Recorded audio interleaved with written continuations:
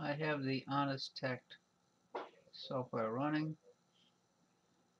I have composite video input selected, although I do not have the device plugged in, but you would connect either composite or S depending upon what you are feeding to the MCV-1 unit.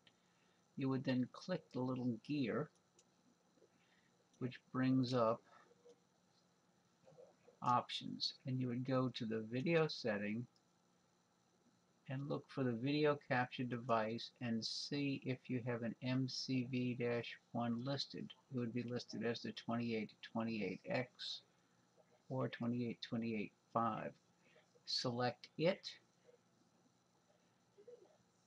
Right now I'm going to leave it at KBY cam driver. OK. And then you should see the camera video preview in the window. And the little light on the MCV-1 should go to solid green.